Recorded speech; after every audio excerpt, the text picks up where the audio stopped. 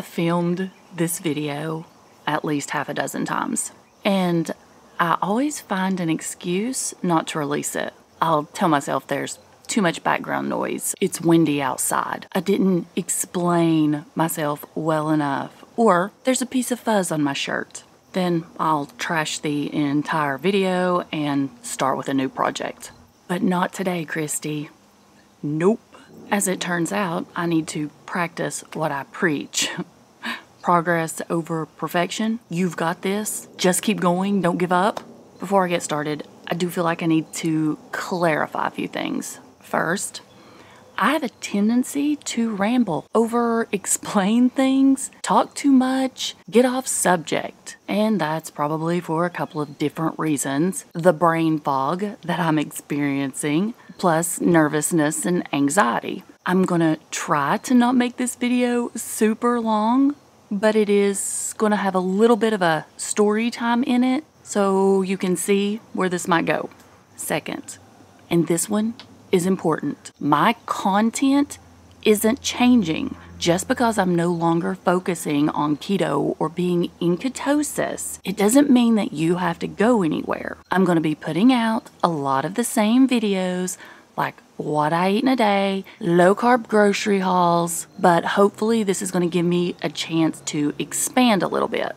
Basically step out of my comfort zone. New content will be based on what my channel revolves around. A low-carb lifestyle, weight loss, the struggles we encounter on that journey, and hopefully motivation. Stick around, don't leave. And third, I am not a doctor or a healthcare professional. I'm just sharing my journey and my experience with you guys. I'm going to begin with a recap, just in case anyone's new and you have no idea what's going on. Now, this recap will lead into my explanation and why I'm quitting keto. I have been overweight pretty much my entire life. It started at age 8, but then it was called husky. Over the decades, I attempted all the diets. I tried every new fad that came along. Shots, drinks, pills, shakes. But I just couldn't find what would work for me and then be able to make it sustainable. Seems like everything worked for a little while, but as soon as I went back to the standard American diet, all the weight came back, plus more. By 2006, I was 31 years old, classified as morbidly obese, and weighing in at 330 pounds. I remember my doctor telling me that the odds were against me.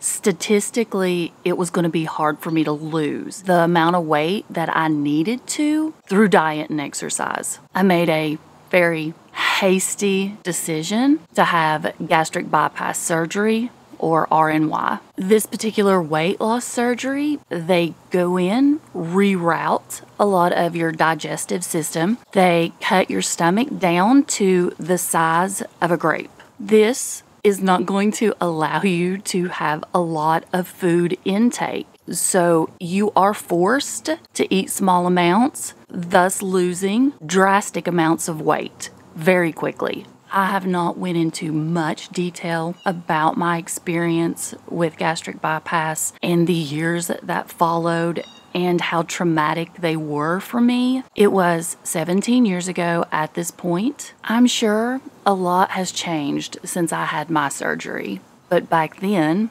I was not educated on what to expect. The internet was newer, so researching it wasn't easy. And I definitely was never informed that my stomach was going to stretch back and that if I wasn't careful with what I ate, my diet, that I could possibly gain back every single pound. I'm an all or nothing kind of person. I can become a little obsessive over things. So when I had my weight loss surgery, I followed my doctor's orders to a T, and I ended up losing all the weight, 156 pounds. I managed to keep most of the weight off over the next decade, but not because I was being healthy about it. 13 years after my surgery, in 2019, I'd started gaining weight back. Around 70 pounds. I was up to 232 and a tight size 16. My absolutely amazing daughter, Kerrigan, had started keto in January of that year. Over the next 2 months, I saw her drop a ton of weight. So in March, that's when I started my journey. It wasn't easy. No lifestyle change is, especially in the beginning. But over time, I figured out how to make keto work for me. I managed to lose every single pound I had gained back and then some. I got to a lower weight with keto than I ever had with weight loss surgery. Keto was what I had always been searching for. It was my answer to losing the weight and keeping it off. I felt like I'd finally cracked the code, hacked the system, where my body was now fat adapted and running on ketones. I had more energy, I slept better, my face finally cleared up. I'd battled with cystic acne my entire life. And let's not forget about a huge weight loss. I mean, that's how it all started. I'm not making claims here. I'm just telling you what it did personally for me. Everything was running smoothly. I was at the top of my game. I'd never felt better. Life was great until it wasn't. And that brings me to 2021. In September of that year, I had noticed something was off. I just wasn't feeling normal, if that makes sense. I still had a ton of energy. I was able to go, but I could eat tons of food and I was dropping massive amounts of weight. I just knew up here and I could feel it in my body. Something was off. Went to the doctor, had some labs drawn. When I got the blood work back, I noticed that my fasting blood glucose was at 300, and I knew that wasn't possible. Something wasn't right. I received a phone call from the nurse telling me that I was a type 2 diabetic. I remember that phone call like it was yesterday. I told her, do not put that in my chart.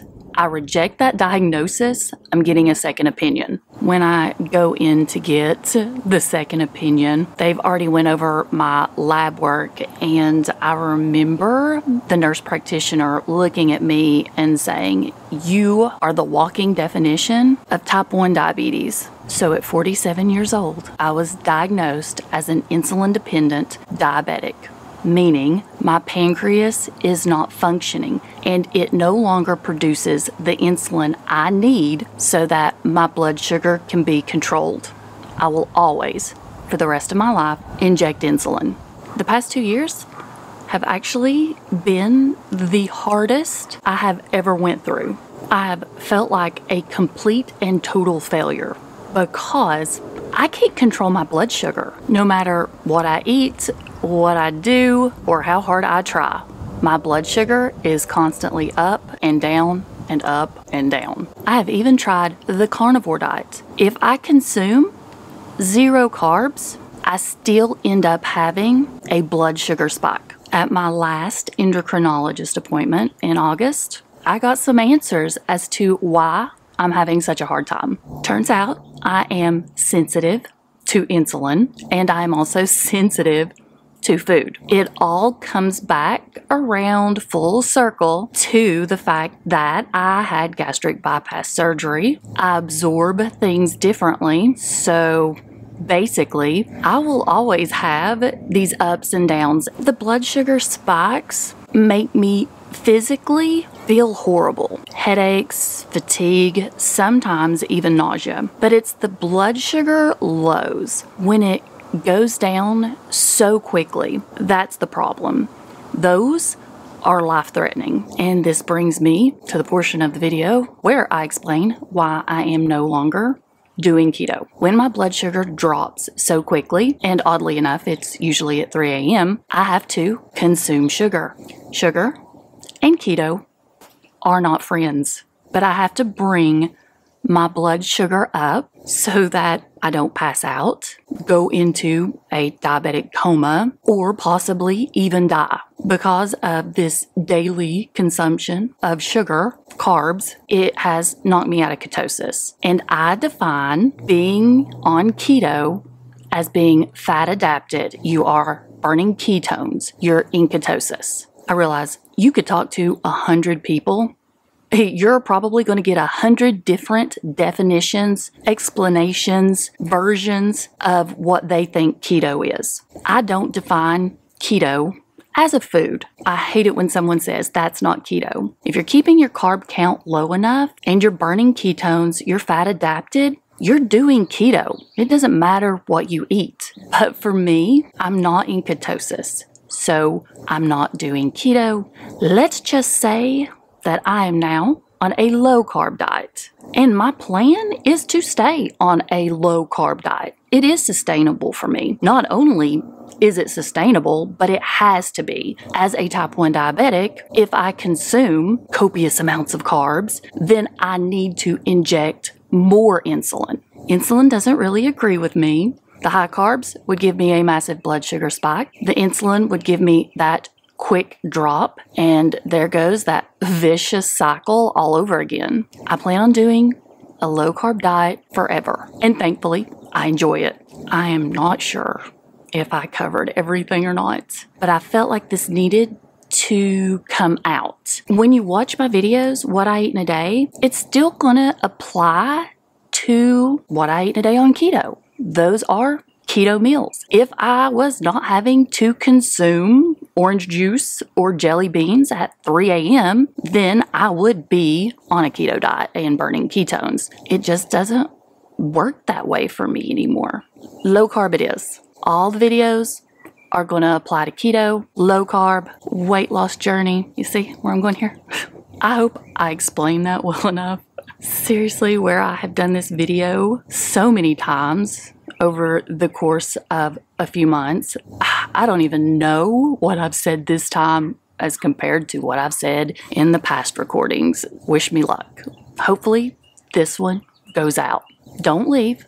Stay. And if you are not already subscribed, I'd love to have you as a member of my YouTube family. Come on over to the Facebook group. I do have TikTok and Instagram and all the social media accounts, although I'm not on them. There's still a ton of content you can watch, and everything will be in the description box for you. Let me know your thoughts down in the comments. I hope you guys understand what's going on, but I'll see you in the next video. Bye.